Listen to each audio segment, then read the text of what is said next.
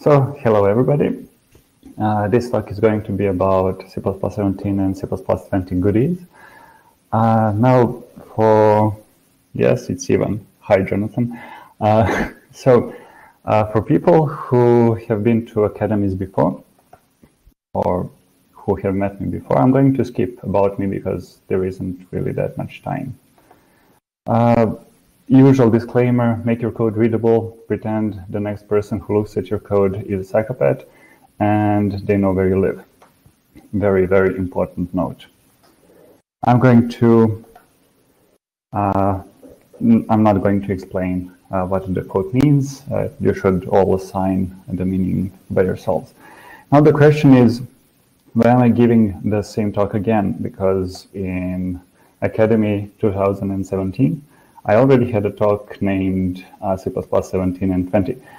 That talk was a little bit focused on, let's say, bigger features of C++20 and some smaller features of C++17. Now the things have changed a little bit from 2017. We finally got C++20 ratified. So this is a photo from the Prague meeting of ISO-CPP, where the C++20 was finalized.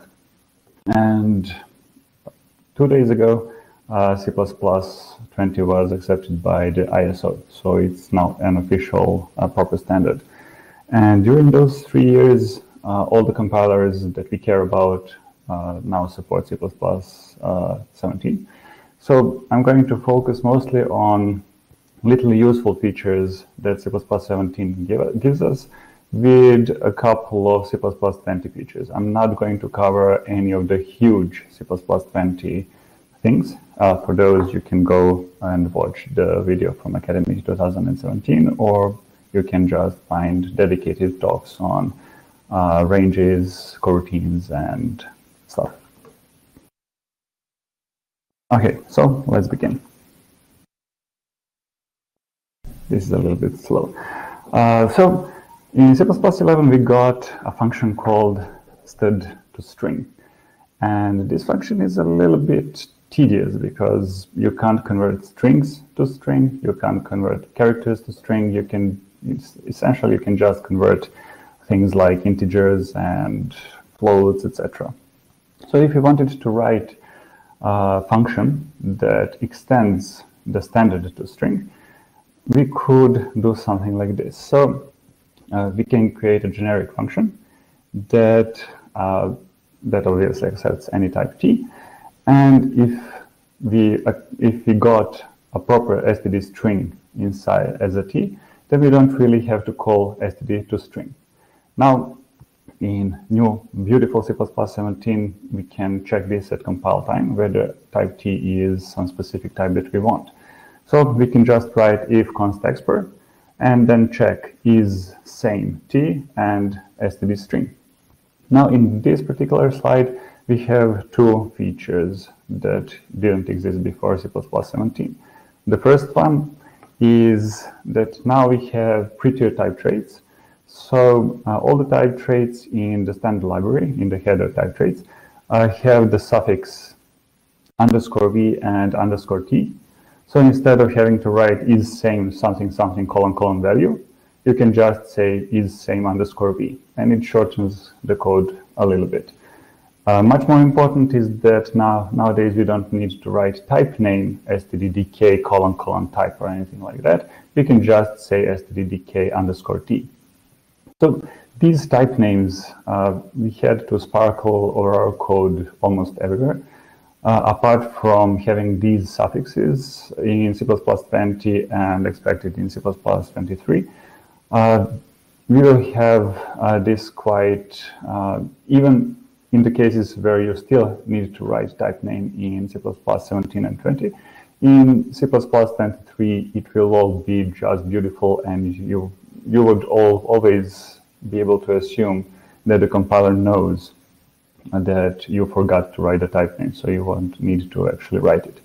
Now, for people that know what stddk is, I'd say that you can forget about it, and that most of the time in C++20 you will be able to use std remove cvref So if you have a type, and that can be a const reference, volatile reference, or anything else, and you want to strip out all the reference parts and consts and volatile, you can just say std remove cvref underscore t and pass it a certain type like const string ref, and this meta function will return you a normal string. So this is one of the things that is new, small thing that will make up your code much prettier in C++17. The second one is the compile time if, or if const expr. If we tried to call isSameV with a normal if, and then try to put it in a function that checks whether something is a string. If it's a string, then don't call toString, and if it's not a string, then call toString. Then you would have a compiler error because both branches of if need to be valid.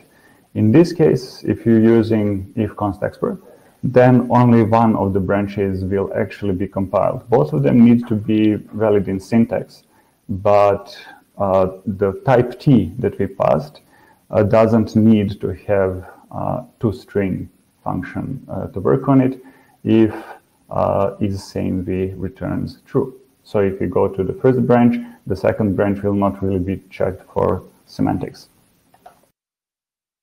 Also, we can, instead of just checking whether something is same, we can also check std derived from. Now, std derived from doesn't have underscore t because it's not a type trait. It's something that is available in C++20, and it's called a concept. In essence, for the time being, just think of concepts as compile time functions that return true or false, just like isSame did. It's just defined with a different syntax. And if you want, instead of supporting types that are not derived from a string, we can just call static assert in the else branch. Now, this is going to lead to a problem because, as I said, both branches are going to be compiled but not checked semantically. In this case, static assert is going to make a compiler error because else branch, even if it's not going to be executed, the else branch is going to be compiled. If you wanted to do something like a static assert of false, what you should do instead is create a meta function like the function that is in the slide called always false. So whatever type you pass to it, it will return a false. And then you can use it in the static assert. So if the Boolean value that you pass to static assert depends on t, then it's not going to be evaluated in the else branch if only the then branch is going to be executed and compiled. Static assert without an explanation for the assert, so without a second argument as a string, is also added in C++17. So if you are lazy and you don't want to write an explanation for your asserts, since it's C++17, you can just omit it in the static assert. Now, if we wanted to do it a little bit more modern, we can just say, okay, we are creating a template function, but we're going to restrict. We don't want it to work for all t's. We just want it to work on specific set of t's. And we can just say it's a template function, templated on t, and we require that t is derived from std string. And this is the syntax that is available since concepts since C++20. If you want to provide several functions, one function that works on types derived from string and another function that works on other types, you can use this trick to restrict one of those functions. By default, if the restriction is fulfilled for a certain type, that function will be called, otherwise it will fall back to the second function, the generic version without any requires clause. So this is concepts and constraints in C++20. Also, if you don't like the requires clause, you can always use the shorter syntax. Instead of saying template type name t and then requires, you can just say template derived from string t and then implement your function. And if this is also too much to type for you, you can just say string, not even, it doesn't even look like a template function, even if it is. And then you can just say derived from string, auto, so automatically deduce the type that needs to be derived from std string, and you have the value of that type. So this is the most terse syntax for defining restrictions on generic or template functions. So another example of a couple of new things that we have in modern versions of C++ is this one, where we have an if, we are locking a mutex, and we are checking whether a certain map contains key KDE.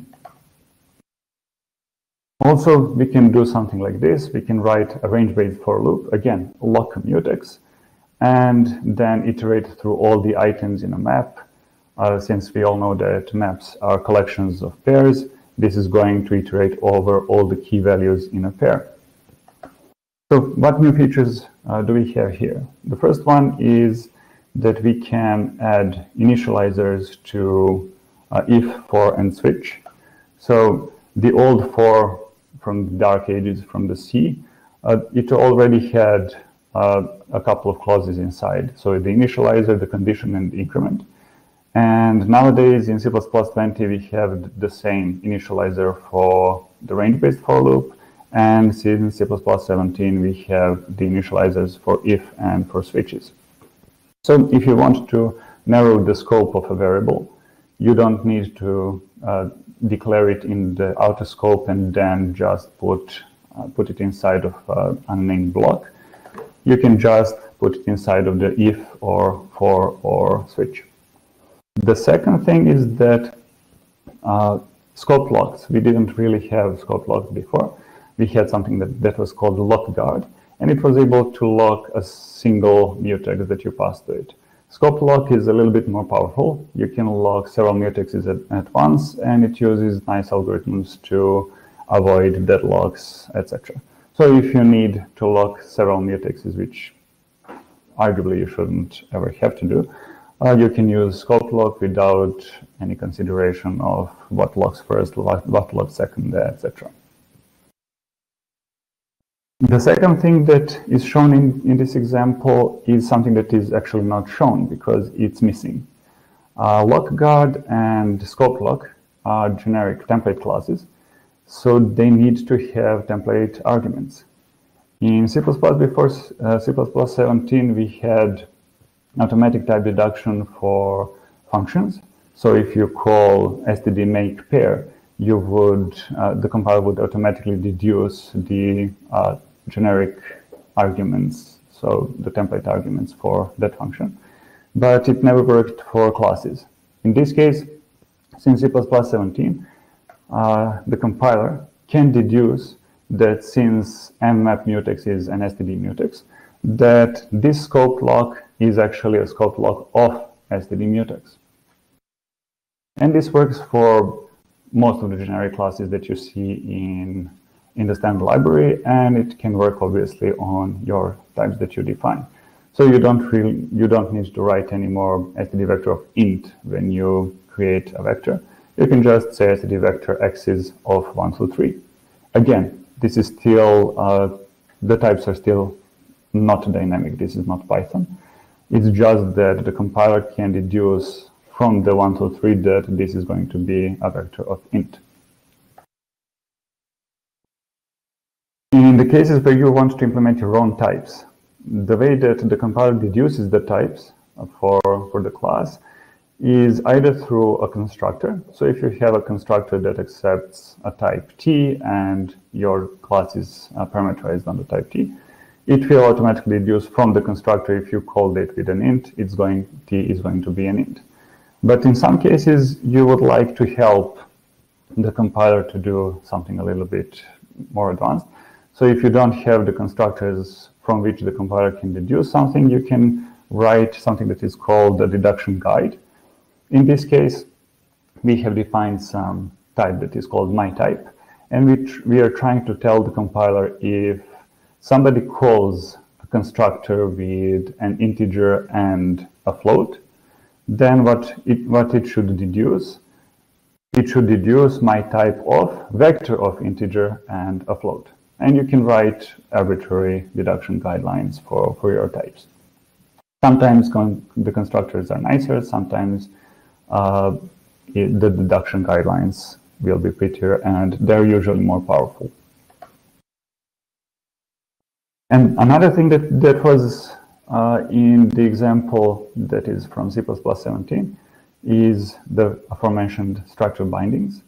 So we have a map. Map is a collection of key value pairs, so STD pair of something something. And usually before C++17 we would iterate through a map and then access the keys and values as dot first and dot second. Dot first and dot second don't really convey any meaning, as the names are really generic. So if you want to assign the names to parts of a tuple or parts of a pair, you can just use structure bindings with square braces and say key and value, iterate, take all the pairs from the map and assign dot first to key and dot second to value. Now there is something a little bit annoying about the structure bindings. If we try to capture the key and value by value, so not a constref or anything else, we just wrote auto key and value from the map, we would expect key and value to be proper values. So to have an instance of, let's say, a string, an instance of an integer. Internally, this is a little bit more complex. So the pair from the map will be stored inside of a proper value with a type std pair of something. And key and value from the structured binding are going actually to be a reference to elements inside of the pair. Even if the compiler is going to try its hardest to lie to you and to tell you that it's a proper value, even if you try to use decal type of key and decal type of value, which will return that there are normal values, that's not true. They're actually, internally, there are going to be references to the elements inside of the std pair. So they're not going to be proper values. This has some unfortunate side effects that when you want to use more semantics on these things, you can't really say return value and expect the compiler to optimize it for you. You will have to do return std move of value, etc. And the last section, I have 2 minutes before the questions time. This was really fast. There are also some new things with standard algorithms. So, for example, the algorithm std reduce, which kind of behaves like accumulate, but a little bit more generic. Now, if you want to parallelize it, you don't need to deal with threads to fire up threads or anything else, synchronization, etc. You can just say std reduce. I want it to be executed in parallel, so std execution policy parallel, and then just pass the same thing that you passed to normal std reduce. Now, if you hate having to write .begin, .end everywhere in your code, you can use the second version, if the slide ever switches. You can, I have one thing before. So again, binary search, the same thing as we used to have. This binary search can be optimized really well if you have context per data. So most of the algorithms in C++20 have the context per added to them. So if you have data that is known at compile time, nothing will end up in executed dynamically. The compiler will execute binary searches, sorts, accumulates, and everything else during the compile time. And to get back to .begin, .end, if you hate writing those, then you should just use std ranges namespace. And then instead of having to write pairs of iterators, you can just write the collection itself. So binary search, I'm trying to search 42 in the array of x's. This is also C++20. And the last thing a little bit related to reduce and accumulate, is something called fold expressions. If you don't have a collection of values, but you have a periodic template where you have a function that accepts numerous, an arbitrary number of values, you can use fold expressions to do accumulation or do reduce of all the values. So you can write 0 plus dot dot dot plus values, and when you call sum of 1, 2, 3, it will add 0 plus 1 plus 2 plus 3. Fold expressions come in different forms, so depending on whether you want to go from the left to right with your operator or from the right to left. And they can be used for quite complex things, like if you want to invoke a certain function on each of the values that you pass. Again, this is not a collection, just if you want to invoke it on all the arguments that the user passed to your function, you can use the fold expressions with the comma operator and say std invoke f on values, and it will just unwrap into std invoke f on the first value, f on the second value, f on the third value, and so on.